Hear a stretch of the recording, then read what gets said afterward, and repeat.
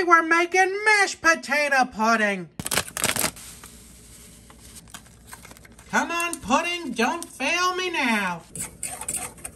Gently, gently, there we go. It seems almost entirely pudding.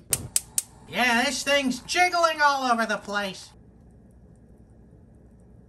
Good God. We're gonna let this cool down. Well, all right, that looks, I don't know how that looks. You know, it doesn't really look too appetizing, to be honest with you, but it's not how it looks, it's how it tastes. So, here we go!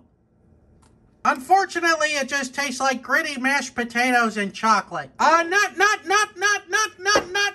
all that good. I don't think I'd serve this up for your holiday desserts. I'm gonna have to give the chocolate mashed potatoes a 1 out of 5. Bop, bop, bop, bop, bop.